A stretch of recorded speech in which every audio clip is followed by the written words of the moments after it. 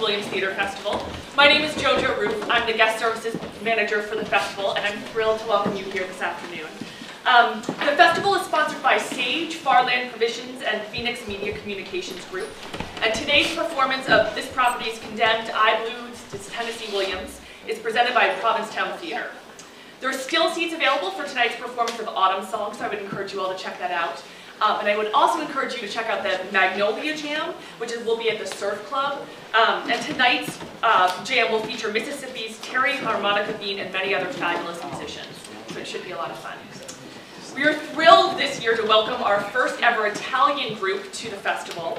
The MatèTeatro company has performed this award-winning show in various versions and approached the festival with their concept 2 years ago.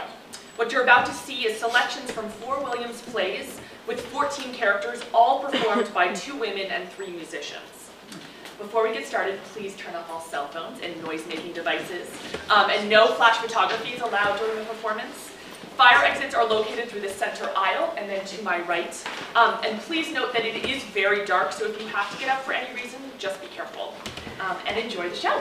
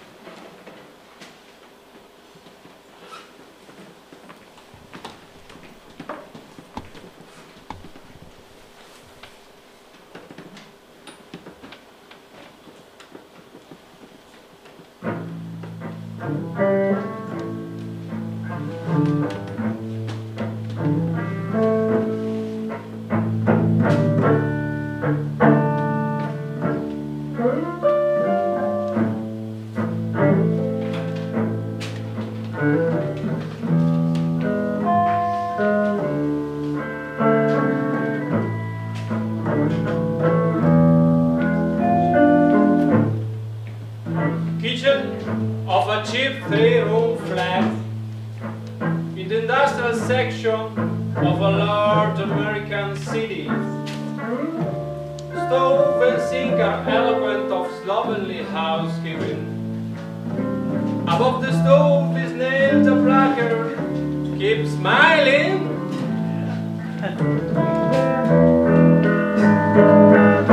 Miss Bergamo is pretty much a stock character. The neat, fussy spinster engaged in social service. She may be interpreted more or less sympathetically, as the producer desires.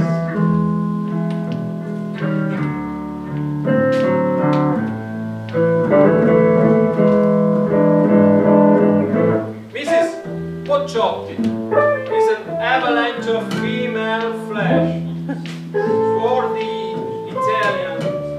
Her bulk emphasized by a ridiculously skimpy gray knit sweater, whose sleeves extend halfway down her forearms. Everything about her is heavy and deliberate, except her eyes, which border and are suspiciously.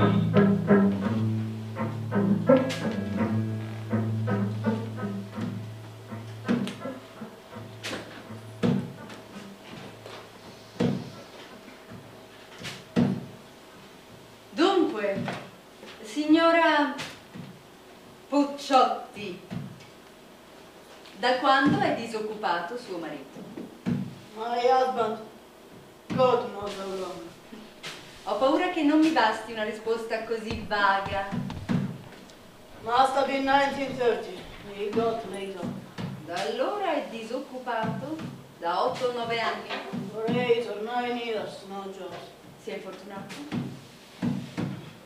Voglio dire, gli è successo qualche cosa a suo marito, signora Pocciotti? His head was no good. It wouldn't remember no more. Vedo. Malattia mentale. Ha avuto assistenza in ospedali, casse mutue, suo marito. He comes home, he goes back, he comes home. Dal manicomio? Yes. E adesso dov'è? City sanitario. Vedo. His head is no good. Vediamo. E i suoi ragazzi? Sons. Frank and Tony went off. Was never no good to the boys. Tony, Chicago. Frank, I think I don't know. I don't know my boys no more, where they go, what they do. Married or working or nothing. Those boys, I don't know. Lei è all'oscuro della loro sorte. E gli altri che fanno? Lucio, Silva, the young ones, still are in school. Scuola? Elementare o media? Still are in school. Vedo. E poi lei ha una figlia?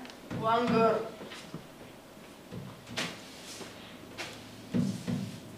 Anche lei disoccupata? No, she don't work. Vuole dirmi il nome e l'età? Name Tina. How old she is? She come right after the last boy. Soon as the boys make room, come with her. Approssimativamente mettiamo 15 anni. 15.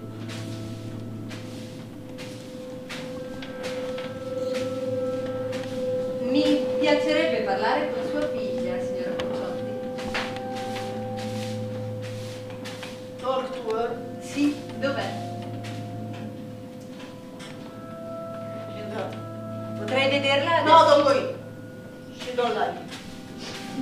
Non le piace? No. E perché no? È malata sua figlia? What's the matter with her? I don't know. She don't want nobody to go in the room with her. She don't want the light turned on. She wants it to be always dark. Al buio? Sempre al buio, ma davvero? In che senso? Dark. Vuole essere un pochino meno misteriosa nel rispondere alle domande? What? Che ha sua figlia? Ha qualcosa che non va? Wrong? No, I don't. Ma lei dice che si chiude in una stanza al buio e che vuole essere lasciata sola. Yes. Non mi sembra che questo sia tanto normale per una ragazza. Lei se ne rende conto? No. Da quanto dura? Long. Long. How long? Sì. Oh, I think maybe God long. Da quanto tempo sua figlia si trova in quella stanza? Da quanti giorni? Settimane? Mesi? Signora Pocciotti, sarà utile farle notare che esiste un elemento chiamato tempo. Tempo che si misura con l'orologio, col calendario, col tempo. Tempo. Lei lo sa che cosa significa tempo? Time. Sì, signora. Ecco, da quanto tempo sua figlia si trova in quella stanza? 6 months. 6 mesi. Da 6 mesi è lì dentro al buio? 6 months. Come è cominciata? On New Year's. He didn't come home.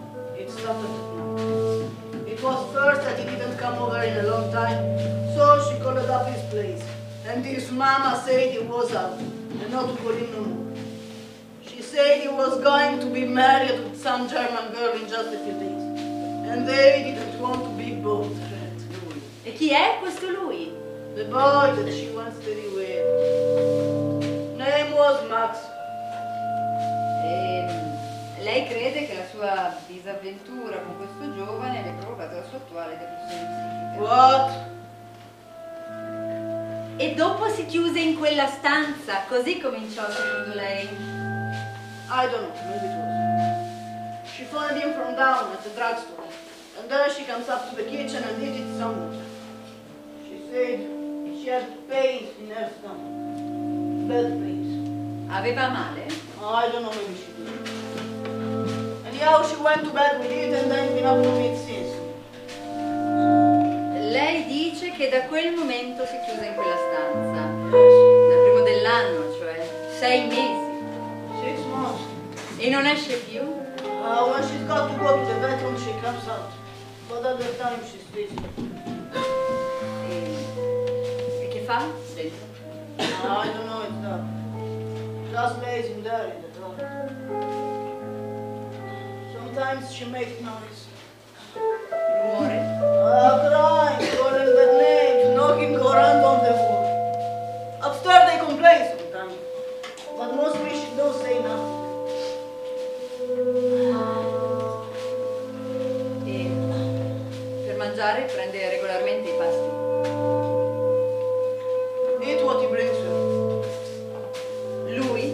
Max, Max? the boy that she went steady with. Signora Pocciotti non vorrà dirmi che questo giovane vede ancora sua figlia, Yes, ma non si era sposato. yes, to that German girl. His folks was against our religion. E viene ancora qui, sposato, a trovare sua figlia. She don't want nobody else except Max. Entra in camera con la ragazza. Yes. Ma lei lo sa che è sposato? Lo sapranno? How does she know what I know? I don't know. I can't tell you. Entra in camera con la ragazza e di che parlano? Talk about nothing. Non parlano di niente? Nothing. Ah, e che cosa vuol dire, signora Pocciotti, che non parlano di niente? Excuse while I take out the table.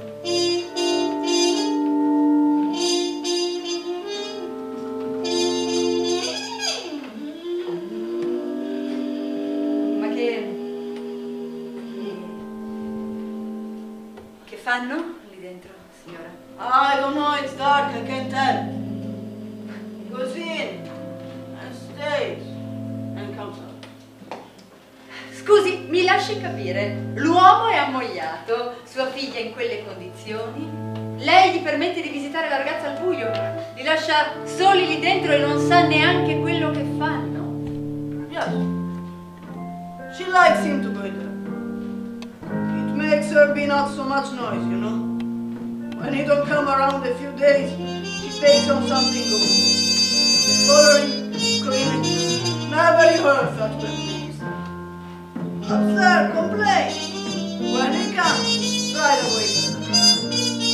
Eat what he brings. That way, that's a lot.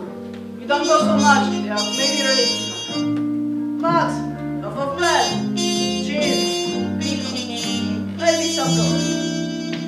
Sa, signora Pocciotti, che lei potrebbe essere ritenuta responsabile di questo stato di cose?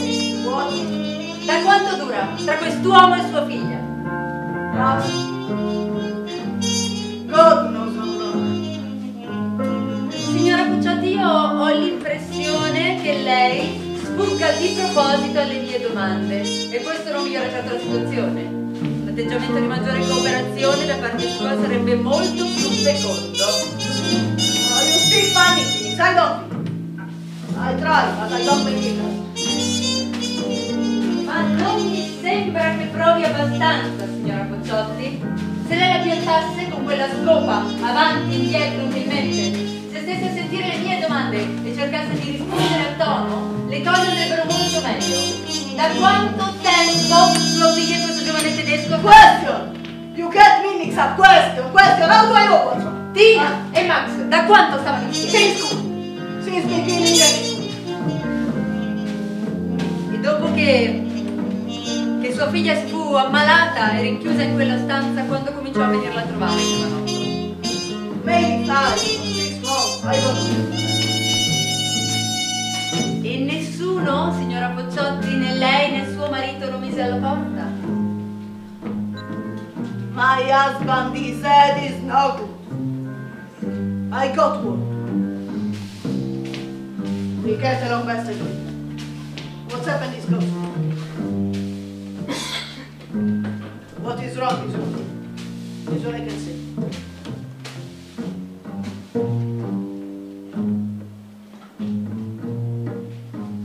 The voice seemed to draw a white chalk line across the air. Mrs. Pocciotti stopped sweeping and waits. She knows that the verdict is on the point of being delivered. She still herself for the word without visibly tensing.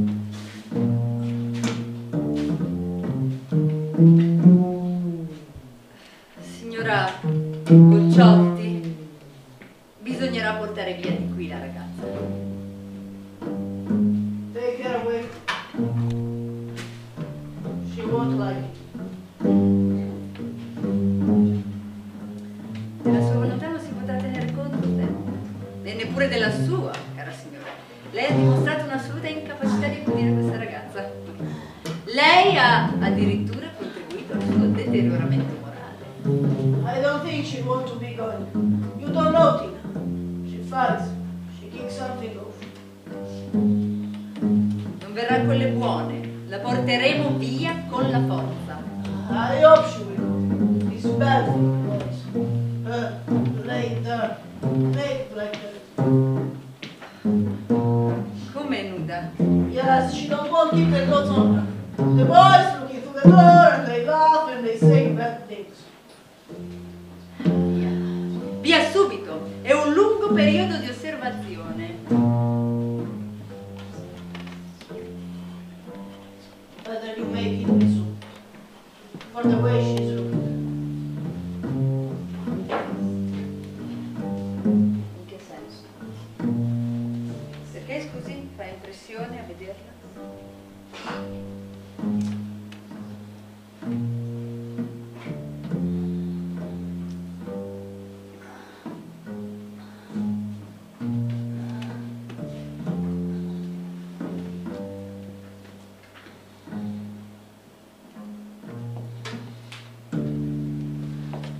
Like that.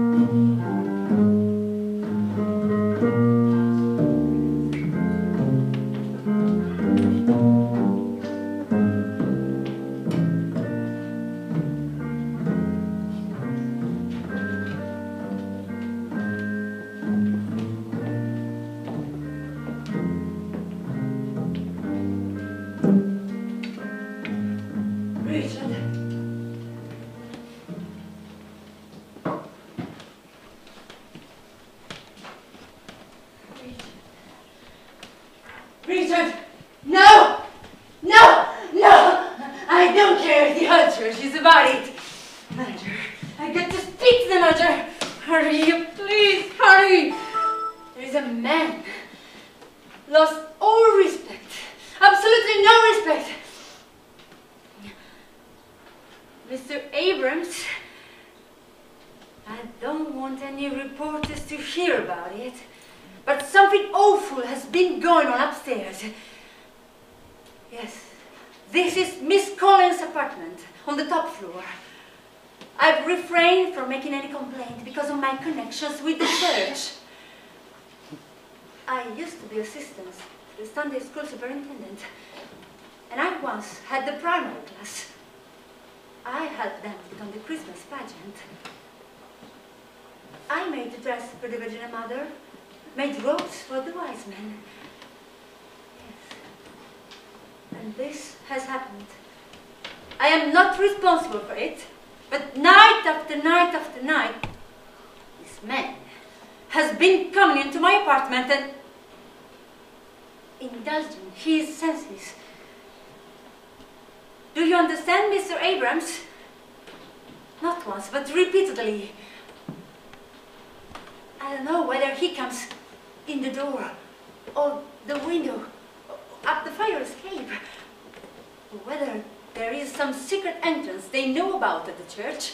But he's here now, in my bedroom, and I can't force him to leave. I have to have some assistance. No, he isn't a thief, Mr. Abrams. He comes of a very fine family in Webb, Mississippi. But that woman has ruined his character.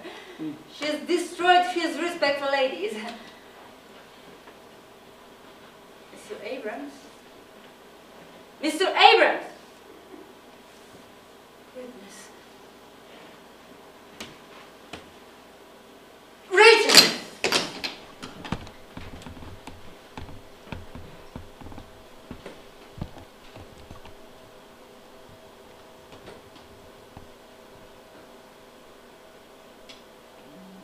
Signorina Collins! Dov'è? In camera da letto. E lui se lo tiene dentro. Pare? Che ti ha detto di fare il signor Abrams? Di stare qui tenendo d'occhio finché non arrivano e chiudi quella porta. Non posso, devo lasciarla aperta per sentire se suona qualcuno. Non va a vedere qua dentro, eh? Oh, non ci scopriranno da almeno 20 anni.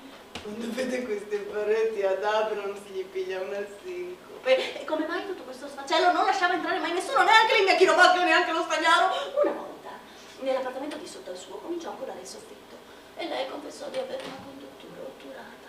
Abrams dovette far entrare l'operaio di nascosto con questo bastardo che lei non c'era. Ci saranno dei soldi nascosti qui da queste parti? Ah? Ci sono, sai, quei pazzi che nascondono i milioni nel materasso? No, non lei! Lei riceveva ogni mese l'assegno della pensione o roba simile, che poi girava ad Abrams. Diceva che le signore del sud non ricevono un'educazione finanziaria. Poi la pensione finì o roba simile. Abrams dice che riceve dei soldi dalla chiesa per tenerla qui, ma lei non ne sa nulla. E che aria si dà. Povera disgraziata. Sentila! Sentila di là! Che dice? Gli ha chiesto scusa di aver chiamato la polizia. Crede che venga la polizia. Basta! La finisca! Fighting to protect her honor again? What a commotion. No wonder folks are complaining. This will be the last time. She's going out, huh? Tonight. Where she go? She go to the state of Sept. Oh, gee. Remember this whole number?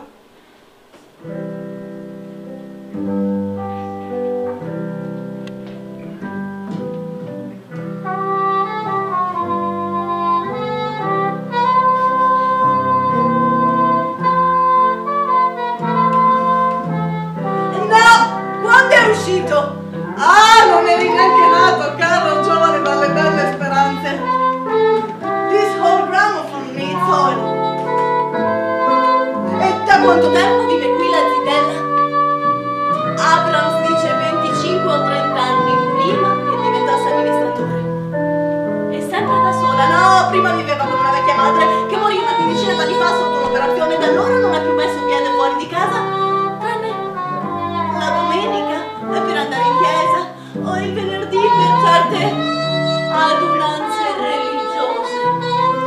I didn't know that she'd be nuts that long. Who's nuts and who ain't? If you ask me, the world is populated with people that's just as peculiar as she is. Hell, she don't have brain one. There's important people in Europe, God bless them, she's good. Tonight, they're taking her off and looking her up. It will better to leave her go and look up some of the maniacs over there. She's harmless. They ain't. They kill millions of people and go scot-free.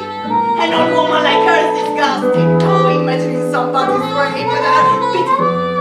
Not disgusting. Now watch out for them cigar ashes.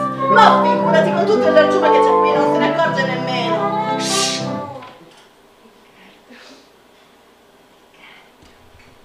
Signorina Collins. Salute, signorina. Beata Vergine, sono già qui. La mamma non mi aveva detto nulla. Loro signori perdoneranno un così inaudito disordine? Oh, si figuri, signorina Collins. È il giorno di libertà della donna. Le loro nordiche signorine ricevono una veramente eccellente educazione domestica, mentre da noi, giù al sud, non si apprezza in una ragazza che il fascino e la grazia. Segalo, prego.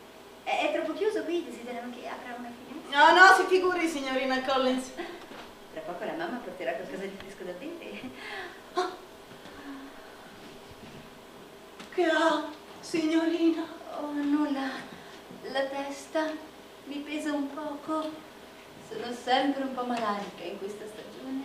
Attenta, signorina Collins. Oh, come mi pesa. Come mai non me ne ero accorta? I loro signori vengono dalla chiesa? Oh, no, signora, io sono Nicky, il portiere, questo è Frankie, il ragazzo dell'ascensore. Non capisco. Il signor Abrams mi ha detto di passare per vedere se non aveva bisogno di nulla, ecco. Dunque vi avrà informato di quanto è successo? Ha accennato ad un inconveniente. Non è vergognoso? Però che i giornali non ne parlino, che non esca di qui. Oh no, si figuri, signorina Collins. Non una parola. Lui è ancora di là, signorina? No, se n'è andato. E da che parte è uscito? Dalla finestra della camera da letto, signorina Collins? Sì, sì. Ho visto uno una volta capace di farlo, sa? Si arrampicava sulle pareti dei palazzi, lo chiamavano l'uomo mosca. Pensi che titolotto con la mano, signorina Collins? Uomo mosca stupra giovane, bella signora! Che cosa umiliante, il signor Abrams non avrà trovato i giornalisti, spero. Oh no, signora, non dia retta a questo giovincello. Will pictures be taken, you think? There's one of him on the mantle. This one here, Miss Collins. Yes. Of the Sunday school faculty picnic.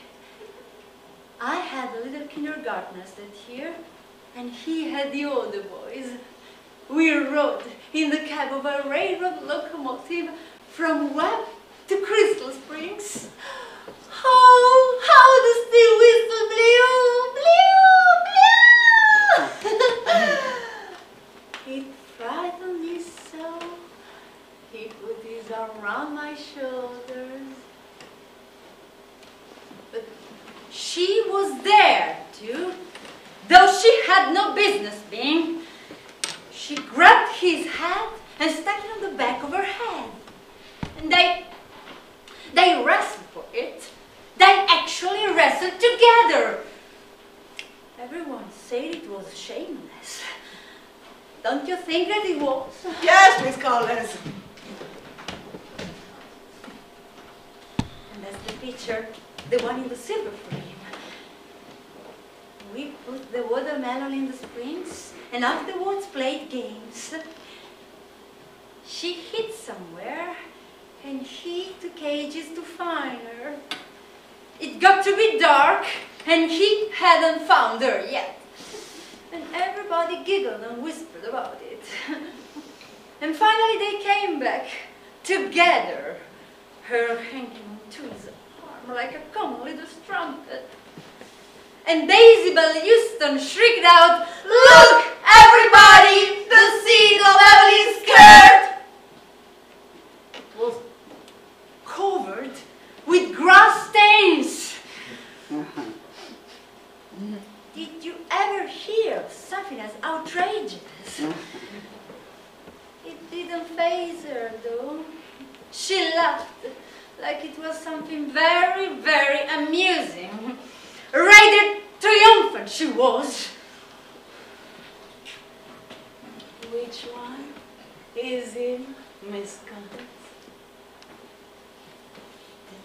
The tall one, in the blue shirt, holding onto one of my curls. He loved to play with them. Quite a Romeo. Night madam? Le pare? Una cosina da nulla, davvero. Mi piace il mio letto sul collo. O magari non lo porterò, mammina, ma starà così bene nel mio corredo. E com'era vestito questa sera quando ha scalato il suo balcone, signorina Carmen? Come? Dico, aveva ancora quella camicia a striscioni con il colletto di celluloide? Non è cambiata. Lo riconosceranno subito in giro con quell'affare. E i pantaloni? Di che colore li portava? Beh, magari non li aveva. Magari se li sarà persi per strada arrampicandosi sul suo balcone. Signorina Collins, perché non lo denunzia per atti osceni? Zitto tu! Ho fila del tuo bussolotto, capito? Ma figurati, ma se non sento una parola. La signorina Collins qui è una signora, sì, è Shirley Temple, è una signora. Io non volevo creare tutto questo trambusto. Voglio dirlo alla polizia. Ma lei approva, non è vero, i miei sentimenti? Assolutamente, signorina Collins. Quando un uomo approfitta di una di quelle disgraziate che fumano in pubblico avrà forse qualche scusa. Ma quando questo succede ad una signora nubile e assolutamente al di sopra di un sospetto di fatto di immoralità, che cosa si può fare? Chiamare la forza pubblica. A meno che la ragazza non abbia la fortuna di avere un padre, dei fratelli che regolino la faccenda privatamente, senza scandalo. Ma sì, ha ragione, signorina Collins. Tutto questo susciterà, figuriamoci, un vespaio di pettegolezzi odiosi, specie negli ambienti della Chiesa. Sono episcopali, lor signori? Oh no, signora! Cattolici, signorina Collins! Allora, come loro signori sapranno, noi in Inghilterra siamo chiamati la Chiesa Cattolica Inglese. Discendiamo in linea diretta da San Paolo, che battezzò gli antichi angli, così si chiamava una volta il popolo inglese, e vi fondò il ramo inglese della Chiesa Cattolica. Ciò, quando lei sente affermare da qualche ignorante che la nostra Chiesa fu fondata da Enrico VIII, da quell'ignobile vecchio libidinoso che si prese tutte quelle mogli, tanto di quante barba blu, lei capisce bene quanto questo possa essere ridicolo e profondamente offensivo per tutti coloro che conoscano e siano dentro la storia della Chiesa. Assolutamente, signorina! Tutti lo sanno! Magari lo sapessero, bisogna che glielo si insegni. Before he died, my father was rector at the Church of St. Michael and St. George at Glorious Hill, Mississippi. I have literally grown up right in the very shadow of the Episcopal Church. At best Christian and Natchez, Biloxi, Garfield, Port Gibson, Columbus, and Glorious Hill. But you know, I sometimes suspect that there has been some kind of spiritual schism in the modern church. These northern dioceses have completely departed from the good old church traditions. For instance, our rector at the Church of the Holy Communion has never darkened my door. It's a fashionable church and he is terribly busy. But even so, you'd think he might have time to make a stranger in the congregation feel at home. But he doesn't, though. Nobody seems to have the time anymore. I ought not to mention this, but do you know, they actually take a malicious delight over there at the Holy Communion, where I've recently transferred my letter in what's been going on at night in this apartment. Yes! They take a malicious delight in it. Che cerca, signorina Collins? Oh, tenga qui, non è con uno strato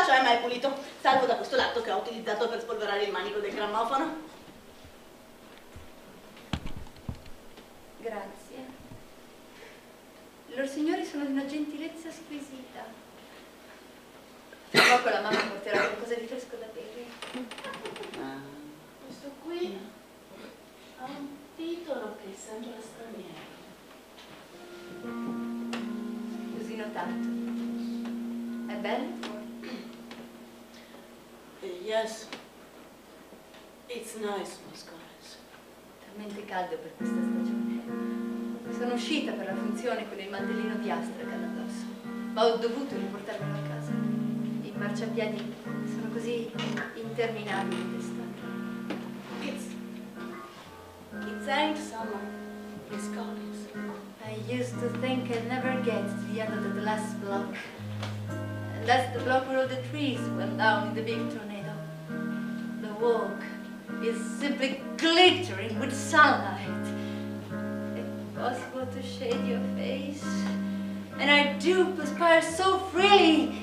And a branch and a leaf to give you a little protection. You simply have to endure it. Turn your hideous red face away from all the front porches and walk as fast as you decently can till you get by them.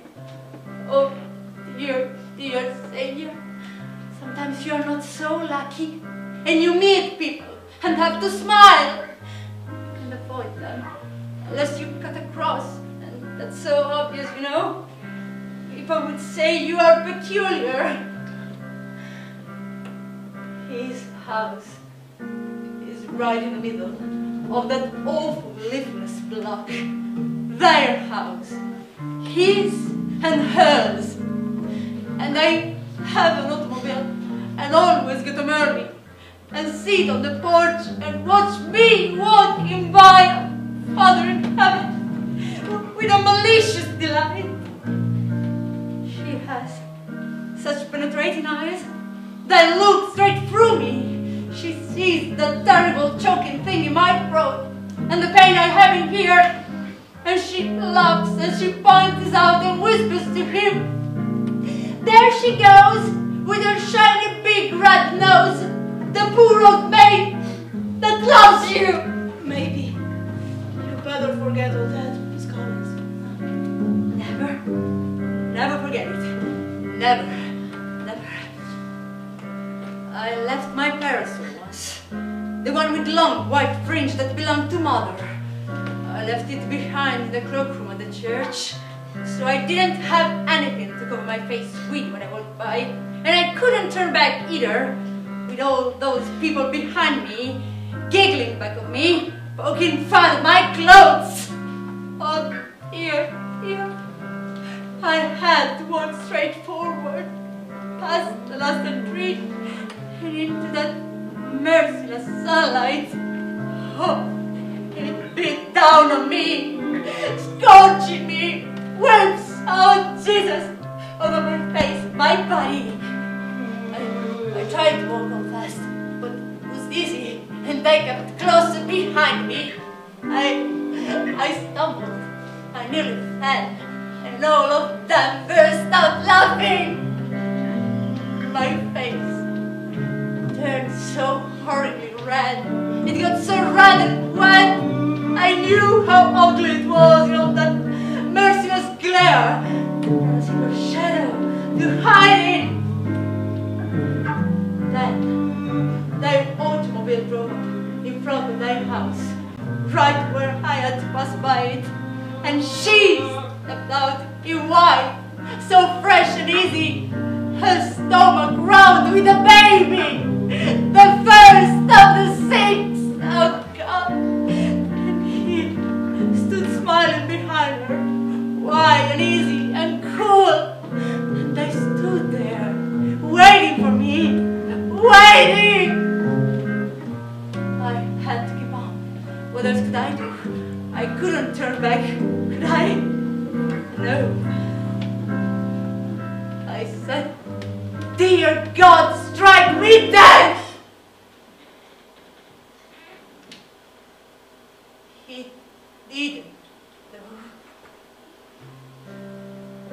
I put my head way down, like I couldn't see them. You know what what she did? She stretched out her hand to stop me, and he stepped up straight in front of me, smiling, blocking the wall with his terrible big white body. Lucretia, he said, Lucretia Collins. I tried to speak, but I couldn't. The brain because of my body. I covered my face and then ran till I reached the end of the block. And the entries started again. Oh, merciful Christ in heaven, how kind they were.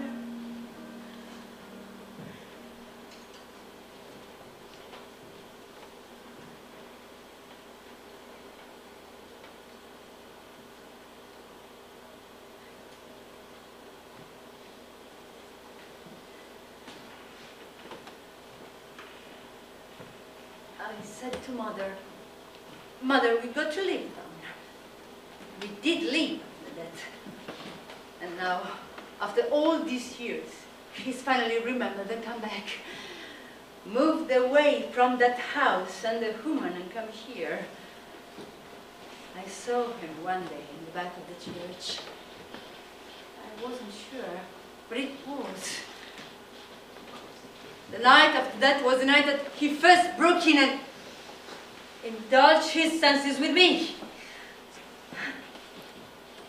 He doesn't realize that I changed, that I can feel again the way that I used to feel. Now that he has got 6 children by the Cincinnati girl. 6 children. Think of that. 6. I don't know what he'll say when he knows another one's coming.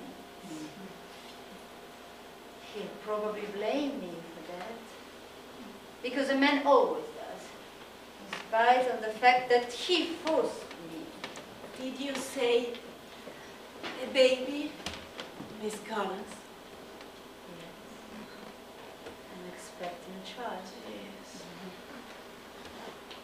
Anche se non è legittimo, ha perfettamente diritto a colpire il nome di padre. Assolutamente, signorina. Un bambino è innocente e puro, comunque sia stato concepito. Per questo ho intenzione di disporre della piccola eredità lasciatami da mia cugina Ethel per dare al bambino una educazione privata che lo metta al riparo della cattiva influenza della Chiesa cristiana. Voglio essere sicura che non cresca all'ombra della croce per dover poi camminare sui marciapiedi bruciati dal solleone. Frank, c'è qualcuno che vuole salire? Sì, signorina. Sarebbe meglio andare da qualche altra parte. Magari ne avessi la forza, ma non l'ho. E poi sono così abituata a stare qui. La gente fuori è sempre così difficile affrontare. Oh, ma forse lei non dovrà affrontare nessuno, signorina Collins. Vengono qui, lei stia calma, signora. Se no, gli agenti che vengono ad arrestare Riccardo li mandi via. Ho intenzione di non denunciare il signor Matti.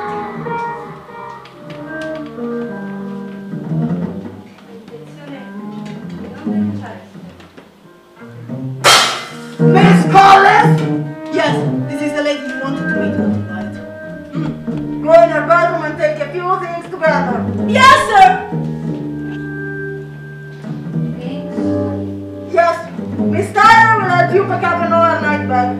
A strange place always seems more home-like the first few days, when we have a few of our little personal articles around us. Strange place.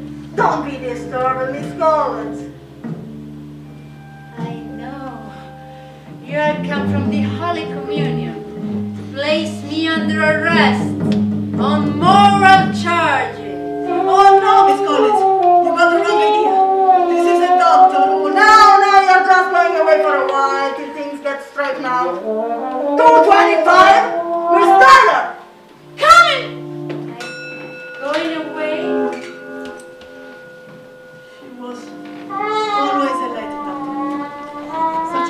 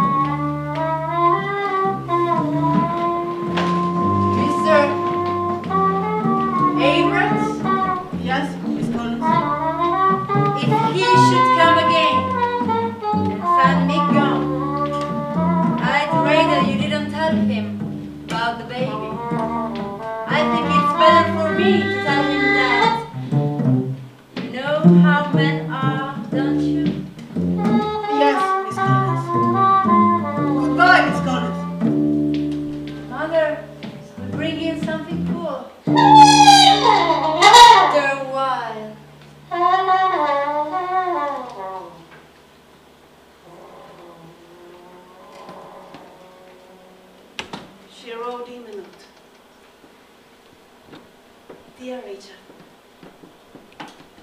I'm going away for a while.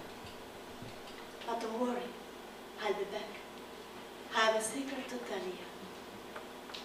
Love, Lucretia. Turn out the bedroom light and close the window.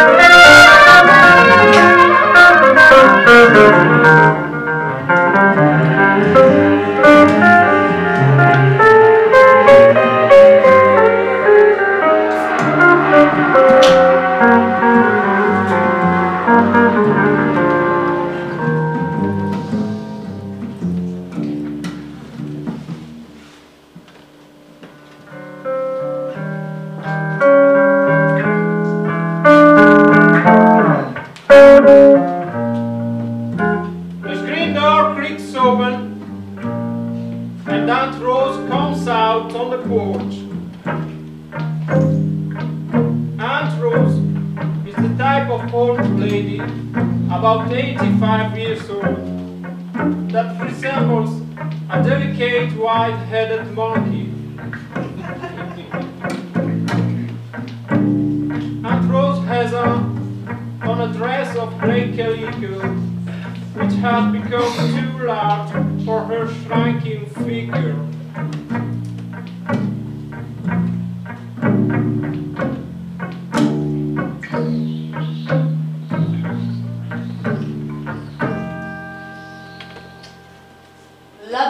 Una volta sapeva fare da mangiare, ma adesso neanche per sbaglio. Da un po' di tempo la cucina qui è peggiorata in modo pauroso. Hai ragione, Uccidi, non si può darti torto. Un buon piatto di radicchi li puoi sopportare, cotti con carne di porco e lasciati sul fuoco finché non diventano teneri. Ma così, crudi e sconditi, non sono buoni per i maiali. Rovinare 4 radicchi è difficile. Lei ci è riuscita. E come avrà fatto? Per un'ora li ha tenuti sul fuoco. Dice, pollo. Vado in cucina e con il fornello e il ghiaccio. Non sei dimenticata la vecchia idiota ad accendere il fuoco? La chiamo lei! Dico, zia Rosa, forse lo so perché il radicchio non bolle. Perché non bolle? Fa lei? Dico io. Non sarà perché non era acceso il fornello? E lei che ha detto? Ha buttato indietro la testa e si è messa a ridacchiare. Io che lo credevo acceso, il mio fornello, e io che li credevo bollire, i miei radicchi, tutto mio. Oramai ha preso possesso di tutto. Accenti di megalomania. Che ha da fare Coccodè? Che ne so perché fa Coccodè. Magari per far vedere che è di buon umore. Rischia di diventare una bella scocciatura. Mi dà talmente sui nervi che piglierei e mi metterei a urlare. È cocciuta, più cocciuta di un mulo. Uno può essere cocciuto e sapere cucinare il radicchio. No, se sei talmente cocciuto da non guardare neanche sotto il fornello se è acceso. Perché non cacci la vecchia dalla cucina? Trovami un'amica e io caccio la vecchia dalla cucina. La vuoi piantare nel bicchiere fra i denti? Mi è andato un affare in un dente e non se ne va. Hanno inventato gli stecchini per questo. Ti ho detto a colazione che di stecchini non ce ne sono. Te l'ho detto a pranzo, te l'ho ripetuto a cena. Dobbiamo stamparlo sul giornale. Esistono altre cose con la punta oltre agli stecchini.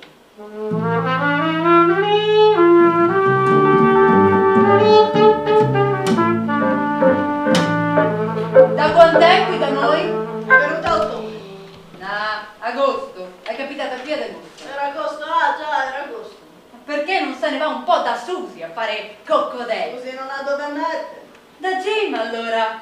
Da Jim è stata prima di venire qui e la moglie di Jim disse che le rubava, perciò venne via. Non credo che rubasse. Tu credi che rubasse? No, non credo che rubasse, è stata una scusa per levartela dai piedi.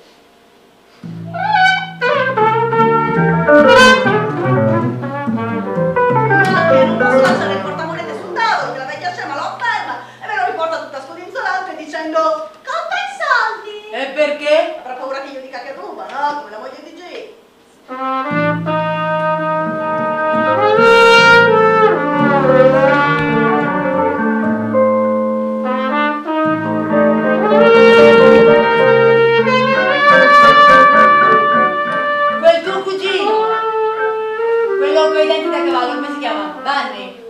Non aveva scoperto un nuovo brevetto per utilizzare i detriti del petrolio? L'ha scoperto e non l'ha scoperto. E che significa? Lo sai come Bunny? Scopre qualche cosa, trova i finanziatori, poi va tutta all'aria e finisce in tribunale. Poi dice che non toglie la menopausa. Hanno tutti qualche cosa, perché senza essere delle cime sanno benissimo che la vecchia sta per tirare le cuoia da un momento all'altro e nessuno vuole trovarsela sul propone. L'hai detto. E lo pioppano me! Non urlare. Sono il capro espiatorio! Non urlare! Non urlare!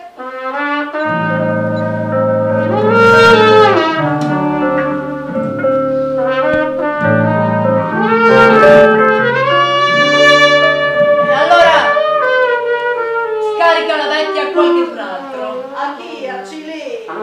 Ini, mai di mo, tocca a mo. E chi è? Mo? Non me.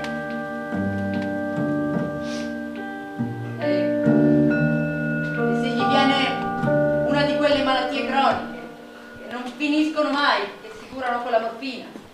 Dice che la morfina costa un occhio della testa. Oh, certo che con la morfina vanno avanti all'infinito. E dosi forti. Altro, prendono dosi fortissime. Metti che la vecchia si rompa una gamba o qualche cosa per cui ci voglia morfina. Beh, il resto dei parenti dovranno darci un aiuto. Sì.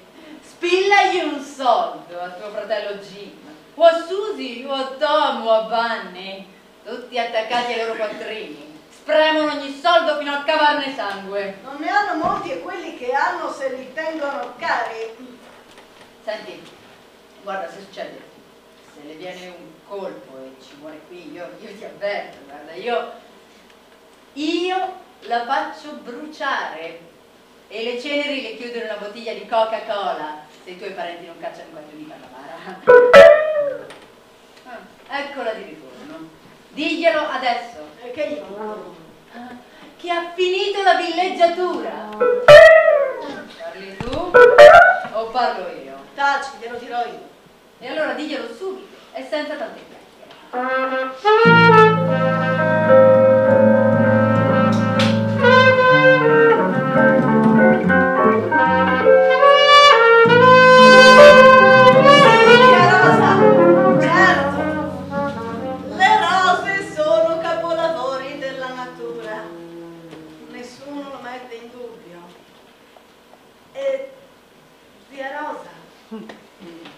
Già che ci siamo, vieni qui un momento, ti devo parlare.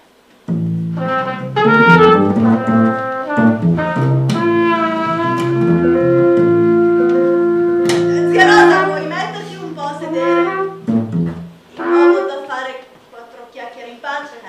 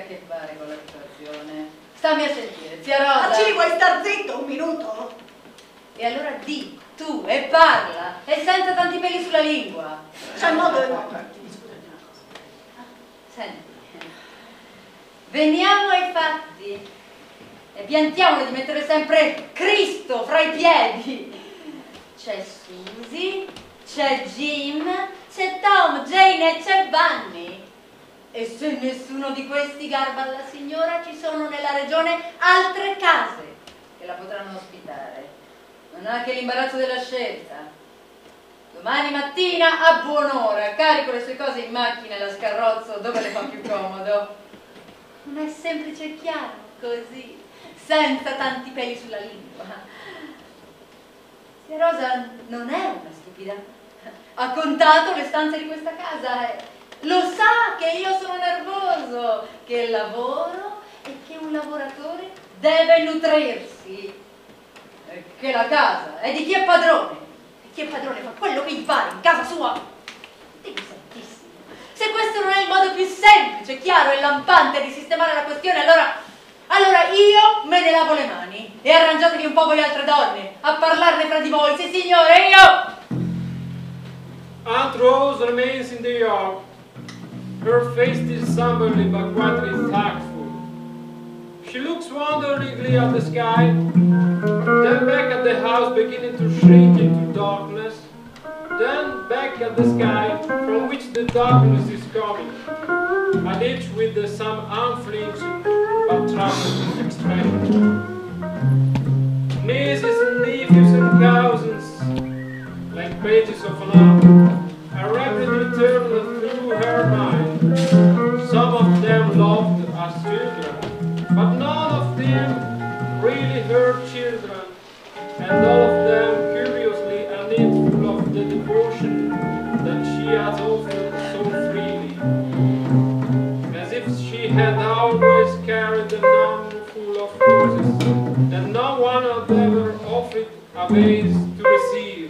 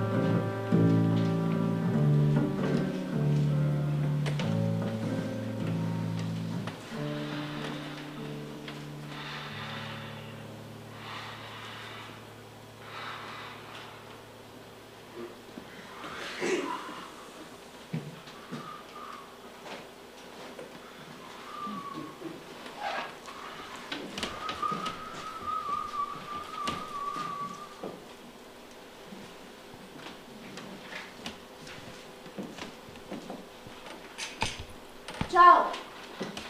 Chi sei? Non mi parlare prima che casco. Prendimi questa matta, per favore. No. Se no la rompo quando cado. Non resisterò molto ancora, che dici? No. Lo perdo l'equilibrio. No, non mi toccare. Bisogna riuscirci da soli, se no non vale. Io non so che cosa mi renda così nervosa. Lo vedi quel serbatoio laggiù in fondo? Bah, è il massimo che ho fatto senza mai cadere. Cioè, beh, se riesco ad arrivare fino a quel palo là. Oh! Ti sei fatta male? Un po' scorticata il ginocchio. Meno male che non ho messo le calze di seta. Sputaci sopra, così non brucia. Così si curano le bestie, sai, si leccano le ferite. Lo so. Chi ci ha rimesso di più il mio braccialetto, ho fatto saltare un diamante. Che sarà? Ma come lo ritrovi in mezzo a tutto questo corpo? Non lo so.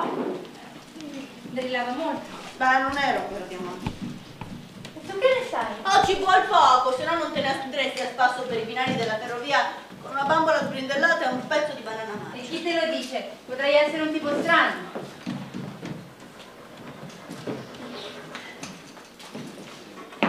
What's your name? Tom.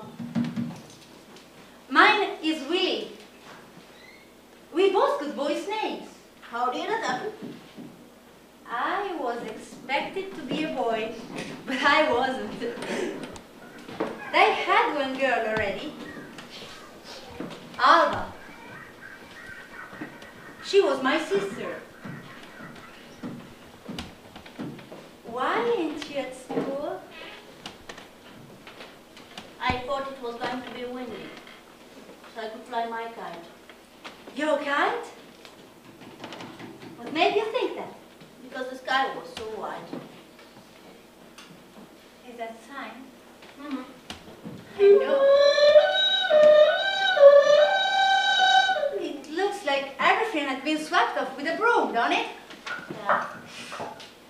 It's perfectly white. It's white as a clean piece of paper. But there is brilliant. No. It's up too high for us to feel it. It's way, way up in the attic, sweeping the dust off the furniture up there. Why ain't you at school? I situated. 2 years ago this winter. Che classe facevi? Quinta. La signorina Presto. Già? Credeva sempre che avessi le mani sporche. Finché non ho spiegato che era carbone, sai, a furia di cadere dai binari. È severa? No, è acida perché non ha mai trovato marito. Oh, poveretta, non ne sarà mai capitato uno, è così. Tocca insegnare in quinta per tutta la vita. E cominciavano ad insegnare l'algebra, siccome me ne strafottevo di tutti gli x uguali, allora tanti saluti. Beh, non ti educherai andandoti a spasso per i binari della sera. Ah, nemmeno tu con il tuo filone. E poi Cosa? what a girl needs to get along is social training. I learned all of that from my sister Alba. She had a wonderful popularity with the railroad men. Train engineers? Engineers, firemen, conductors, even the freight superintendent.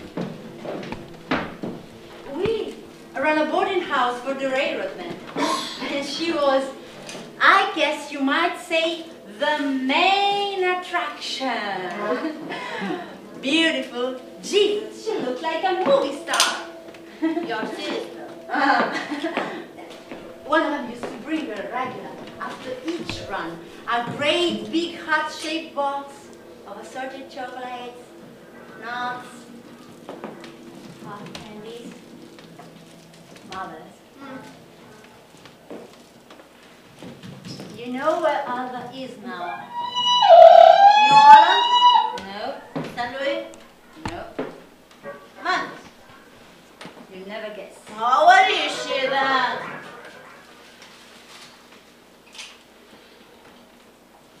She's in the Bone Orchard. What?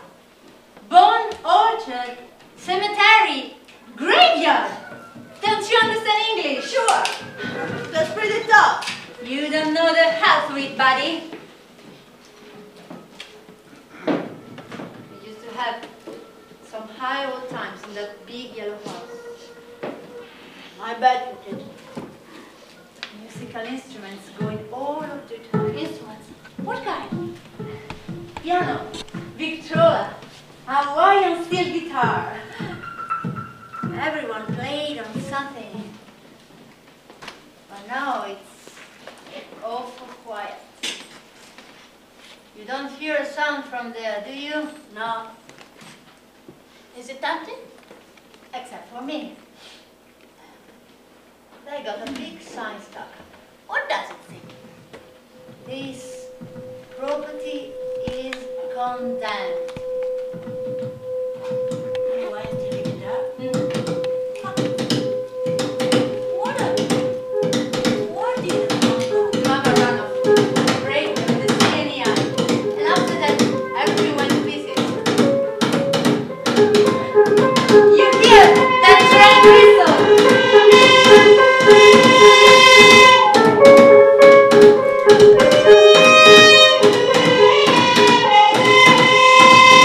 That's the Cannibal Express, the fastest thing on wheels between St. Louis, New Orleans, and Memphis. My old man got to drinking. What is it? Disappeared. Maybe I ought to refer his case to the Bureau of Missing Persons, the same as he done with Mama when she disappeared. And then there was me and Alva, till Alva's lungs got affected. You see Great Agabo and Camille? It played that brilliant one time last spring. She had the same with Abadila, long affection. Yeah?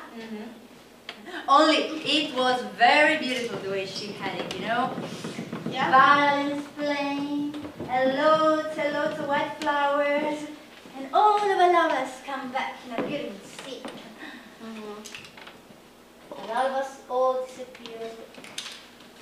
Yeah? Like rats from a sinking ship. That's how she used to describe it. It wasn't like that in the movies, you know? No. Mi diceva, dov'è Alberto? Dov'è Clemens? Neanche uno ce n'era. Io leggevo qualche bugia. Beh, domani vengono a trovarti, ti mandano i loro saluti. E dov'è il signor Johnson? Era il capostazione merci, l'ospite più importante che abbiamo mai avuto nella nostra pensione. È stato trasferito a Grenada, vuole che tu lo ricordi. Lei lo sapeva che era una bugia. Sì, Questo è il ringraziamento. Scappati tutti come i topi dalla nave che affonda. Beh, tranne Sidney. E chi è Sidney? Sidney è quello dello scatolone di seta rossa pieno di Oh. cioccolati. Lui le rimase fedele. Beh, meno male. Ma lei non lo poteva soffrire, perché diceva che aveva i denti guasti, che gli puzzava il piatto. Beh. Morta al cinematografo, sai. Quando uno muore al cinematografo suonano i violini. E quando morì Ava? No? Ma che... nemmeno un vecchio grammofono. Dice che era contrario al regolamento dell'ospedale. Always singing around the house. Oh, Alva? Throwing enormous parties. This was her favorite number. You are the only star in my blue heaven, and you shine just for me.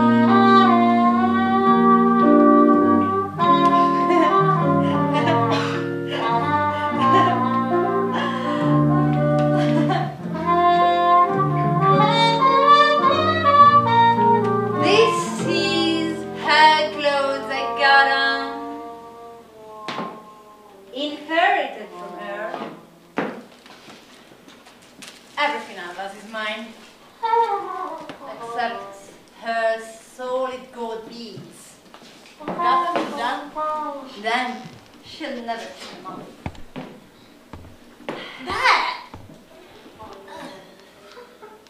I've also inherited all of my sister's bows, halberds and clams, and even the freight superintendent. They all disappeared. Afraid that I make it start for expenses, I guess. And now they turn up again, all of them, like a bunch of bad pennies. They took me out places at night. I've got to be popular now. To parties and dances and all of the rare affairs. Look at here. What? I can do bombs. Frank Waters, are you there? You know. No what? You took him inside and asked for him with your clothes off.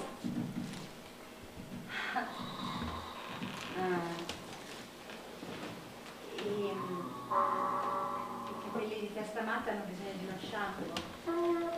Ma ho paura a lavarli perché li si può staccare la testa tra tutta la frattura al cranio, sai? E allora si comporta come una scema. Dice di cose più vergognose. Perché non lo fai con me? Cosa?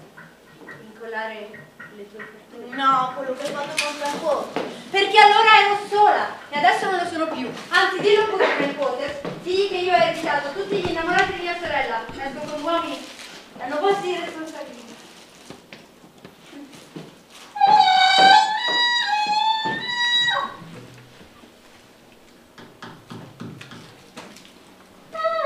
Il cielo è proprio bianco, eh? Bianco come un foglio di carta.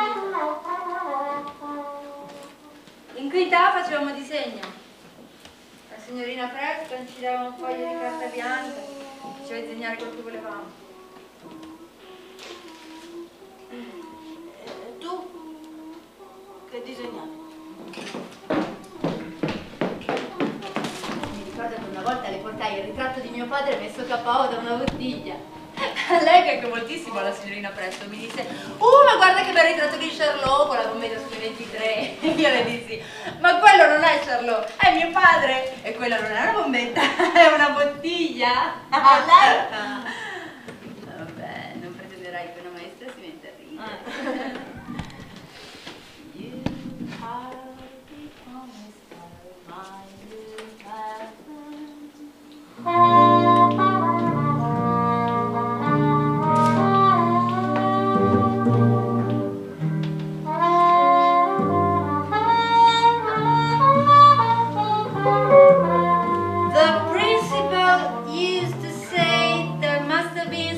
Wrong with my home atmosphere because of the fact that we take in railroad men and some of them slept with my sister. did they? She was the main attraction. The house is sure empty now. You are still living there? Are you? By yourself? Sure. I'm not supposed to be, but I am. The property is condemned, but there is nothing wrong with it. Some county investigator comes snooping around yesterday. I recognized her by the shape of her head. It wasn't exactly what they would call stylish looking. No. Sembrava una cappelliera scoperchiata. Alba sì che se ne intendeva di moda, sai? Il suo sogno era diventare disegnatrice per qualche grande ditta di Chicago. Provo anche a mandare dei disegni, ma non ce l'ho appunto mai.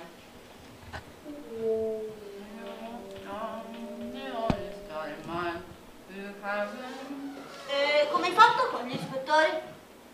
Mi sono nascosto in soffitto. Ho fatto finta che in casa non ci fosse nessuno. E per mangiare come te la cavi? Un po'. Si trova sempre qualcosa. Ad esempio questa magnifica banana, buttata così. In congestione dell'immondizia, di roba del papà. Sì, ad esempio la signorina Presto. No, no, Redda. Un foglio di carta bianca che dice di disegnare quello che vuoi. Questo te l'ho detto, vero?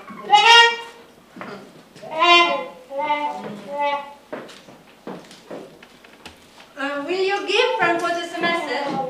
What? Tell him the freight superintendent has both me a pair of kid slippers, patent, the same as the old one of ours. I'm going to dances with them at Moonlight Casino. All night I'll be dancing and come home drunk in the morning. We'll have serenades with all kinds of musical instruments, trumpets and trombones and a Hawaiian steel guitar. The sky will be white, like this. Will it? White as a clean piece of paper. I draw pictures on it. Will you? Pictures of what? Me, dancing with the freight superintendent in a pair of patent kid shoes with French heels on them, as high as telegraph poles. They play my favorite music. Your fan? The same as others. You are the only star in my blue heaven.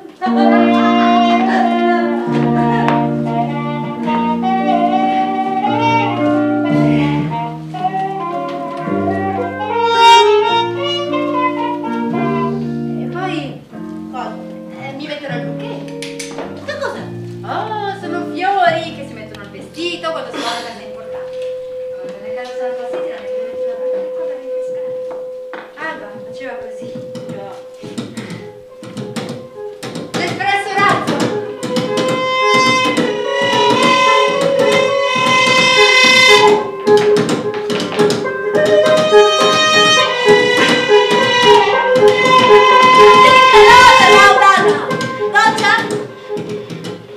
Oh no, not so much. Now and then. Yeah, it wasn't like that in the movies, you know. Both disappeared and I didn't have violence playing. Yeah, I'm going back now. Where to, Willie? The water tank. And start all over again. Yeah. Maybe I'll break some kind of continuous record. Alba did once at a dance marathon in Mobile. Crossed the state line. Alabama. You can tell Frank Waters everything that I told you. I don't have time for inexperienced people. I'm going out now with popular railroad men. Men with good salaries, too. Don't you believe me? No. I think you are drawing an awful lot on your imagination. If I wanted to, I could prove it. But you wouldn't be worth convincing. I'm going to live for a long, long time like my sister. And when my lungs get affected, I'm going to die like she did. Maybe not like in the movies, with violence playing, with my pearl earrings on, with my solid gold beads from Memphis. Yeah? And then I guess What? somebody else will inherit all of my bones. Yeah? The sky sure is white.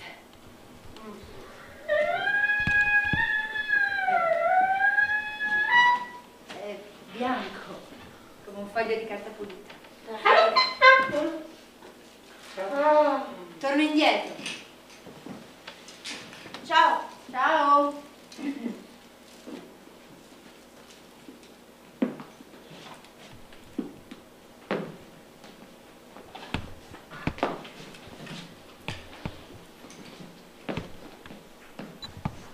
Sei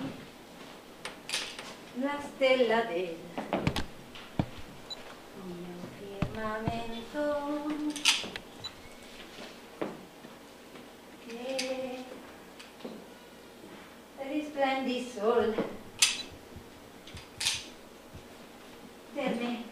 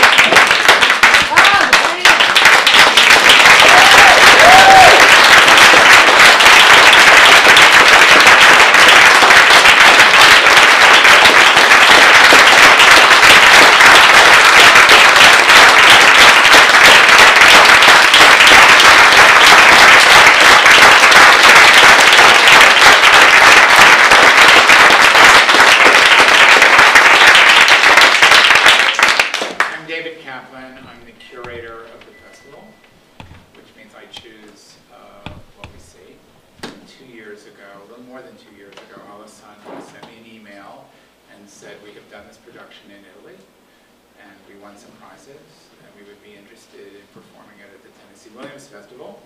And I said to her, well, this year won't work, but next year we're doing Tennessee Williams and music, and that will be perfect.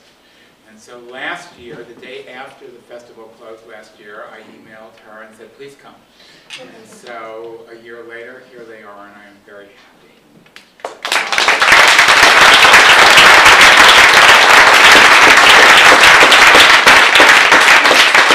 One of the things that I particularly liked about the DVD when I saw it was that even in the Italian, it was difficult. It was not easy, and that it required the audience to reach out and grab the words in the Italian. That in the Italian, there were parts that were rapid, there were parts that were obscured by music, there were parts that went into the shadows, and that it really required a collaboration between the audience and the performers. I also liked, as I'm sure you realize, that the light was a character in the play, and I liked very much that the musicians were not just background musicians, that they were also actors in the play, and extraordinary, really extraordinary. We don't do fundraising appeals. I don't like them, I'm not into them. I have said, I don't want to. But we decided that we would, this year, at selected performances. And I don't know how they picked you, but somehow this is the only one of the blues that we decided to hit up. So I guess they checked your credit card records. And they're supposed to have printed out a speech, which the printer was not working this afternoon. And so it arrived in my email. And so I'm going to read you because it was really funny. Okay, here we go. Begin forwarded message. The pitch, 2012. We never do this, never. Thank you for coming, ... I am something personal about your relationship to the show.